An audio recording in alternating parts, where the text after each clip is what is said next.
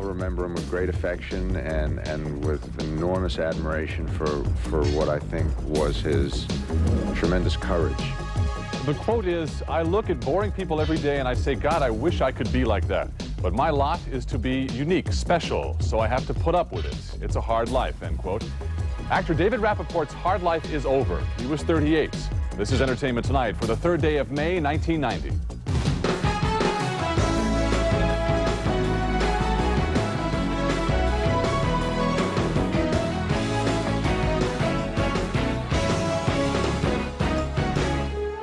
Hello again, everybody. I'm Mary Hart. And I'm John Tesh. Actor David Rappaport, who starred in the Wizard television series and appeared in several episodes of L.A. Law, was found dead late yesterday in the Hollywood Hills. Police say he apparently shot and killed himself with a .38 revolver. You don't measure a person by their height. It's the size of their heart that really matters. David Rappaport, the diminutive star of the 1986 TV series The Wizard, committed suicide in this section of Los Angeles yesterday. He had been despondent following another suicide attempt 2 months ago. Rappaport was 38 years old. Well, I have a dream too, you know. Born in England of normal-sized parents, Rappaport started acting on stage in 1977, eventually winning film roles in The Bride and Time Bandits. He turned down the role of R2-D2 in Star Wars, but went on to have his own starring role as the Wizard, playing opposite Doug Barr. He'd made an acclaimed appearance on L.A. Law in 1988 and repeated the role last November. When you go back into that jewelry room, don't you dare feel sorry for us. Former L.A. Law executive producer Stephen Bochco has fond memories of Rappaport. I'll remember him with great affection and with enormous admiration for what I think was his tremendous courage just in facing life every day. Throughout the years, Rappaport never complained of any prejudice or bitterness regarding his height and always remained optimistic. Small is beautiful, man. Rappaport had been in counseling for depression since first attempting suicide on March the 4th. He also had recently finished work on a comedy series for British TV and had just signed for the starring role in a movie. As she plans to appeal.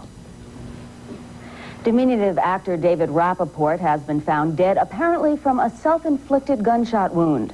Earlier this year, Rappaport had attempted suicide by inhaling automobile exhaust. He was 38. Sherry Sylvester looks back at the career of this accomplished character actor.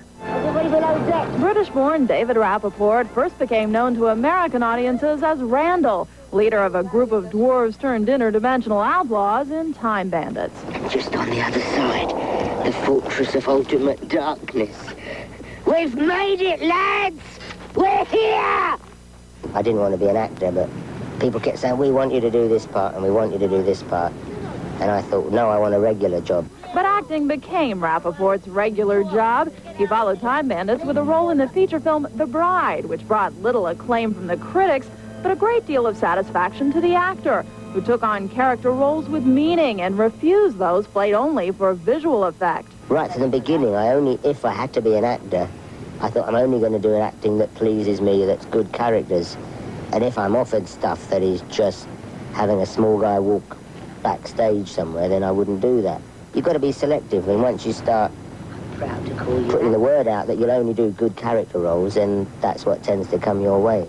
Rappaport's persistence paid off with his own series in 1986. The Wizard starred him as an inventor of high-tech toys. Here, catch one of these.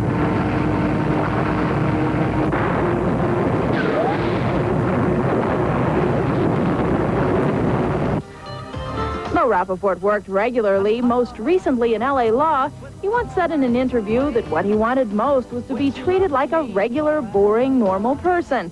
But that, quote, my lot is to be unique, special, so I have to put up with it. Would you love me forever if I were a king? David Rappaport was 38. Bye.